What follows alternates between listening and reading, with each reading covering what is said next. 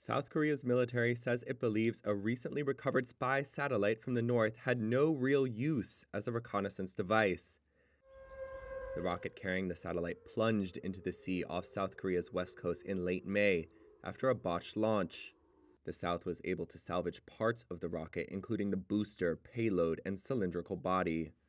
South Korea's military said in a statement Wednesday that, quote, after detailed analysis on major parts of North Korea's space launch vehicle and satellite which were salvaged, South Korean and U.S. experts have assessed that they had no military utility as a reconnaissance satellite at all.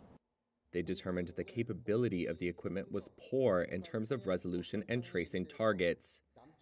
Military experts said it is the first time South Korea has secured a satellite launched by the North.